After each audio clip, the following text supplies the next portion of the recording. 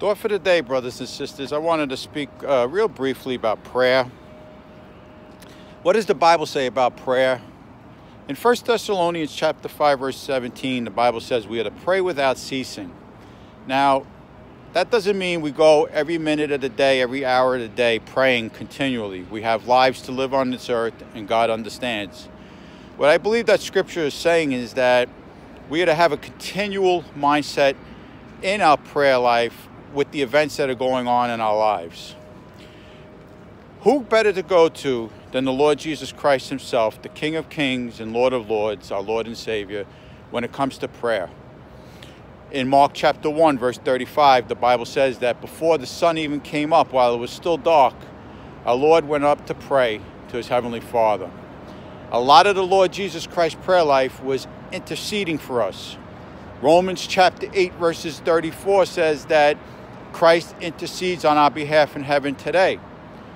And in a few verses before that, in Romans chapter 8, verse 26, the Bible says that the Holy Spirit assists us in our prayer lives because by nature we do not know how to pray. Why? Because by nature our prayer lives will be self-centered, about me, myself, and I, what I want, my desires, my wants. One of the most effectual prayers, James chapter 5, verse 16 says, an effectual fervent prayer of a righteous man availeth much. But one of the most effectual prayers, I believe, is intercessory prayer. Just like Christ intercedes for us, we should intercede for others. And one way we can intercede for others is being available to help them when we hear of a prayer request. What do I mean by that?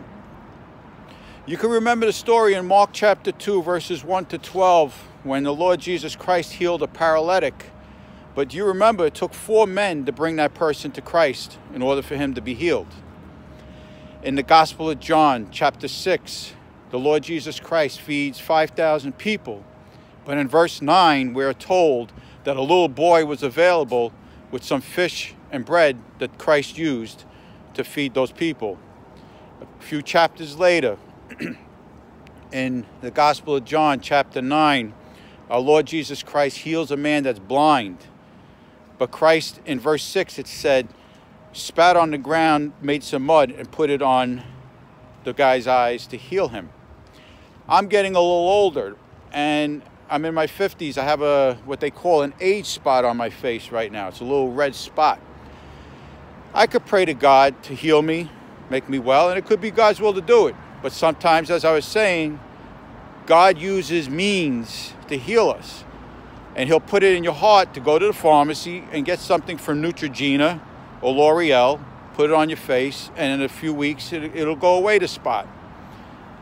This is what I'm trying to say, that sometimes we have to be available to help others when we hear of a prayer request. On New Year's Day, which is coming up soon, many people will make what they call a New Year's resolution. A lot of people will say, God, help me to lose weight. My brothers and sisters, God is not going to help you lose weight unless you diet and go to the gym. God does not bless foolishness. So there are things that we need to do when it comes to prayer. Not that we change God, but God will change us. I hope this little devotion will help us all to remember that we ought to pray not so much for our own needs, but to pray for the needs of others. As I'm getting older and people around me, my family, friends are getting older and sicker, and some have passed on, I'm seeing the need more and more to intercede for unsaved loved ones, people that don't know Christ. 33 years I've been saved by the grace of God, and I can honestly say my prayer life, especially early on in my Christian walk, was really, really lacking. And I do think there was 2 reasons for that. One was I was so involved with getting to know the Bible, doctrine, the history of the scriptures, learning to understand the Bible and be able to repeat scripture verses, remember scripture verses, that I filled up my head with a lot of scripture knowledge, which is important, but I lacked in my prayer life. And another reason why I believe my prayer life was lacking was because looking back now as I'm getting older, when I was young, I had a lot of anger because of things that went on in my life. And you see, Isaiah chapter 59 verse 2 says that your sins will separate you from God. That doesn't mean you can lose your salvation. Romans 8:1 says there's no condemnation for those in Christ Jesus.